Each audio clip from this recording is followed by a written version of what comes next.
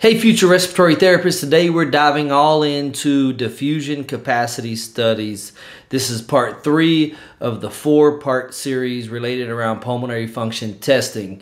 And we talked about spirometry and volumes or flow of gas. So we're talking about FVC and FEV1 in our part 1. In part 2 we broke it down into lung volumes, and here we are in part 3 and we're talking about diffusion capacity. Now, what you need to understand about diffusion capacity is that this is a single breath test where the patient is asked to inhale as deep as possible, hold their breath for 10 to 12 seconds, and then quickly exhale. Now, what's measured here is the amount of carbon monoxide that was inhaled versus the amount of carbon monoxide that was exhaled. And the difference will tell you how much was diffused across into the bloodstream. And yes, you heard me correct. This is a single breath carbon monoxide test. Okay? Now, what we need to understand is what is normal and what is abnormal. So a normal DLCO, which is what we're talking about when we talk about diffusing capacity. Diffusion lung capacity of carbon monoxide, DLCO, and the SB stands for the single breath method. Okay? Now, what will cause the DLCO to be decreased?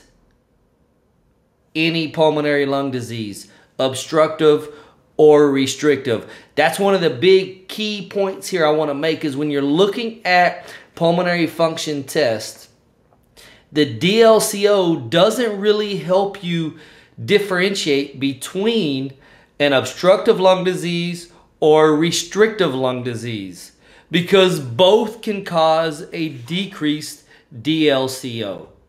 Okay?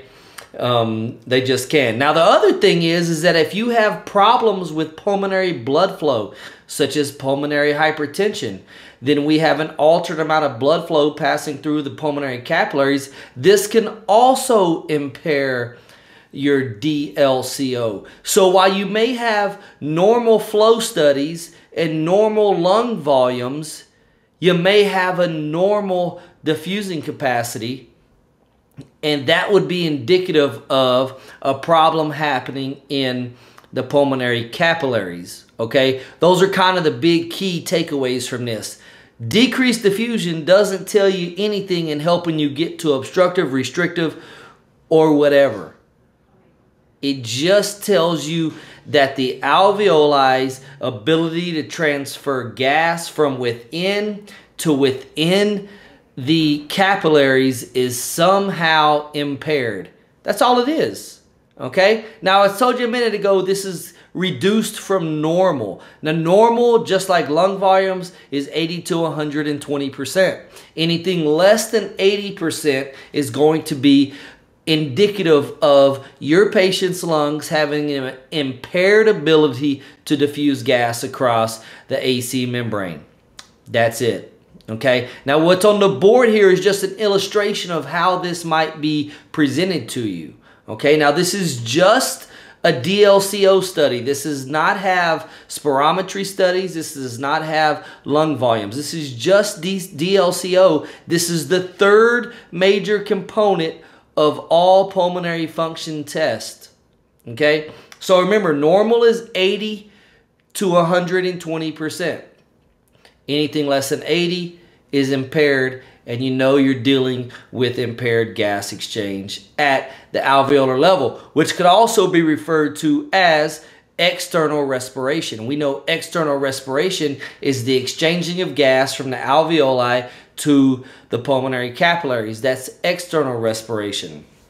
And that's what this study gives us an indication of. Okay. Now, when we break this example down that's here on the board, I'm going to grab my calculator here so I can do the math.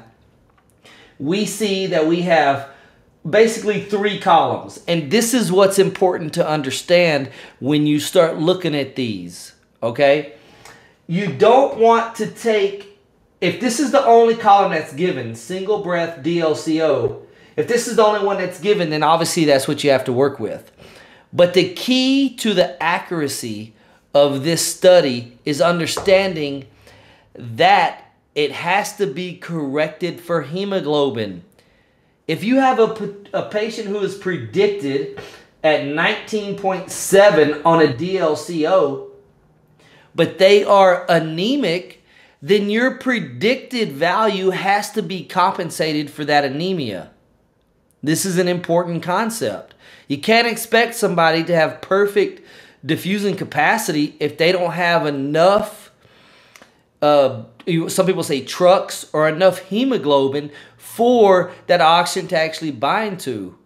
So it has to be compensated or corrected to reflect appropriate hemoglobin. Now the opposite of that is take your COPD patients, who we know they're going to have an impaired ability to diffuse gas across. We already know that. But the key here is understanding that if we don't correct for their polycythemia, which is an increase in red blood cells and an increase in hemoglobin, which equals into an increase in hematocrit, then if we don't correct for that, we may have a normal study that we don't pick up on. Because if it was corrected for the increased hemoglobin, then it might be an abnormal study. So you want to make sure that this test is always corrected for hemoglobin, because that affects the diffusion of gas. Okay, so that's what you see on the board right here.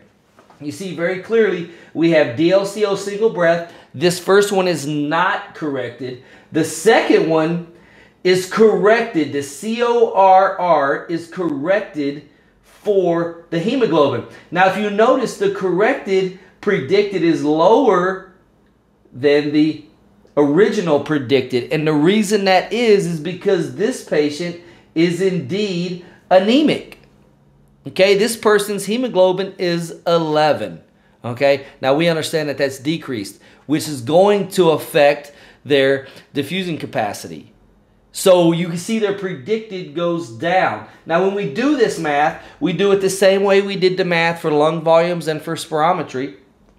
You take your actual and you divide it by your predicted. Now you probably don't need a calculator to know that this is not going to be good, but nonetheless, let's just use it. If we do 10 divided by 19.7, we get approximately 51%. When we do 10 divided by 18.1,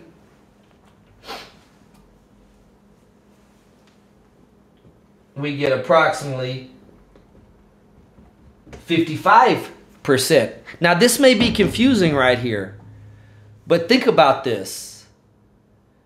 They have a lower predicted diffusing capacity because of their lower hemoglobin, but because of the actual volumes that were measured, their percentage is actually higher. Now, in this case, it's not enough to make it normal. This is obviously abnormal. Remember, I told you 80 to 120% equals normal. And we're at 55%. But my point is that this is going to be the value that you use. If you ever have an abnormal DLCO single breath that's uncorrected and a normal for corrected, you're always going to take the corrected value, which is why, and which is, it signifies the importance of knowing your hemoglobin prior to performing this test. Okay, now this person has a 55%. This is the one we're taking. Why? Because it's corrected. 55% is their diffusion capacity. We know normal's 80 to 120. This is obviously decreased. Does this tell us if we have an obstructive disease process? No. Does it tell us we have a restrictive disease process? No. Does it tell us we have a pulmonary circulation process or disorder? No. It tells us none of that. It tells us that we have a problem somewhere causing a diffusion defect. That's all it tells us. And that's the importance of this video, is understanding that DLCO does not give an indication to airflow obstruction or restriction to volume. It just tells you that you have a problem with gas exchange. okay? Now, when we tie this all back in together, this is all gonna make sense. But for right now, this is what you need to know about diffusion capacity. The information I just gave you. Understand when it's decreased, know what it tells you to be decreased, which is just that it's decreased. And we have to refer back to other values to figure out if it's COPD versus pulmonary fibrosis versus pulmonary hypertension, okay? And that's what we're gonna do in part 4 of this series. Stay tuned and best wishes.